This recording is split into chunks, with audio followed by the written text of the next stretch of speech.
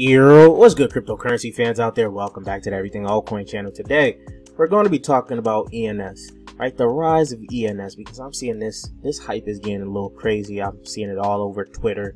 I'm actually getting into it myself. I'm doing a bunch of research on some open ENSs that I'm trying to claim. I've claimed a few. I've claimed my own. So in this video, we're just going to talk about the hype behind it, basically what you can do with it. So before talking about all of that, I would like to ask you guys to subscribe to the channel if you guys haven't already. We're on the road to 10K subscribers. So if you guys would like to help out, just hit that red subscribe button. Don't forget to like the video, comment anything in the comment section down below, and most importantly is to hit that bell button to get notified every time I upload a new video. And lastly, check out the description down below for the Discord and the Patreon. Remember, the Patreon is a new tier regarding private sales, so if you guys would like to get into some upcoming projects private sales, you should join that Patreon, join the Discord, and let's get right into the video, guys. So ENS, Ethereum name service, right? It is sitting at $9.35, down 4.4% on the day. Now, essentially, I want to know what's going to come more from this token, actually.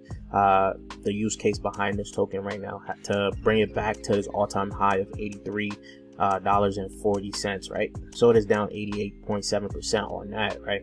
Now, a lot of people aren't really talking about the tokens itself, but they're talking about the actual domain names that they're creating, right? These things is getting very hyped, right?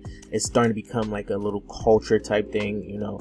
People, the way some people treat, well, the people in Dubai treated license plates, like, you know, the lower the digit of the license plate, the more expensive it is. Some people are doing that same thing here with ENS domains. Essentially, the, you know, three digit numbers, you eventually, you know, get those, the lower you get into those 3-digit numbers, they become very expensive, things like that. People are creating a little subculture out of that, even with emojis. I was just sitting in a Twitter space today listening to people who talk about the use cases behind the emojis and things like that.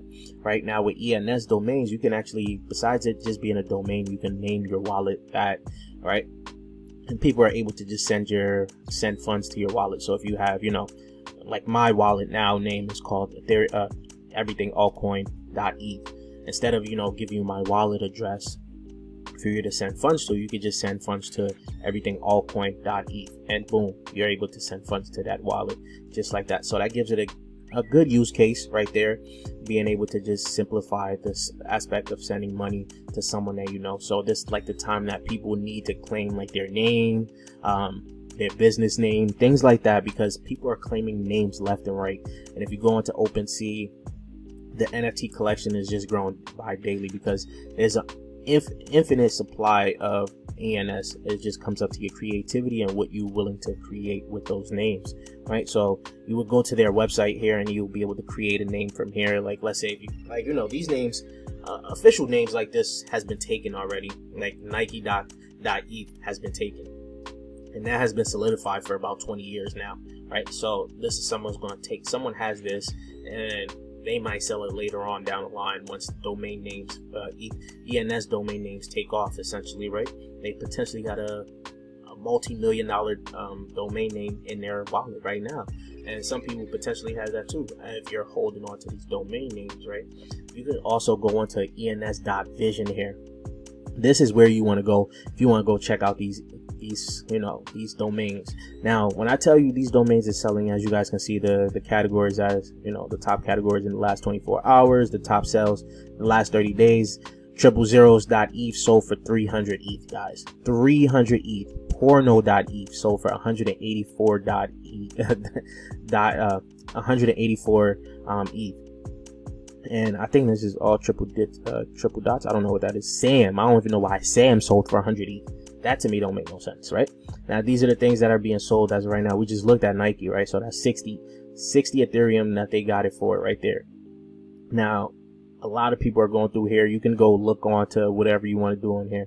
These are sales that they're creating very big communities as of right now. If you even hold a ETH domain in one of these, like, you know, 3-digit clubs, you get into their club, you could start talking around, you could actually, you know, it's just another way of, you know, being on top of other people, showing that you're better than them, you can say, right? Essentially, it's like Bored Ape Yacht Club when you use that as your Twitter profile. It's gonna be the same thing, but with your name now. Now, I do have a few names myself.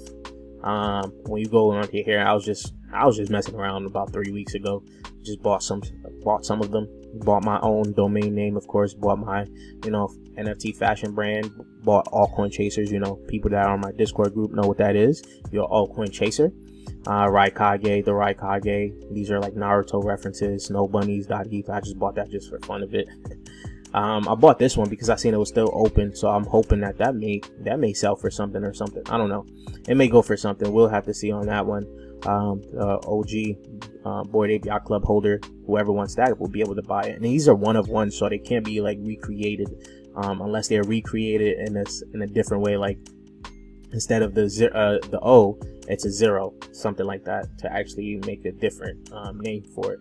And stockmarketwatch.eth. So I'm collecting a few. I got my list on what I want to buy, and I just buy them when I get bored or something. I just continue on adding to the list. I'm probably going to have a decent sized ENS portfolio just to see where that goes in like a few years from now on. You don't know what could potentially happen, especially if these domain names become like something that people are really looking towards. I'll try to snipe people's, like, you know, popular names, popular brands. I'll try to snipe those and just see what's going on. All right, but that is pretty much the video for you guys. Let me know what you guys think. How you guys feel about ENS domains and how they're being treated and used. Leave your thoughts in the comment section down below, and if you guys haven't subscribed yet, please do so. We're on the road to 10K subscribers, so if you guys would like to help out with that, just hit that red subscribe button. Don't forget to like the video, comment anything in the comment section down below, and I'll check you guys later. Peace, YouTube.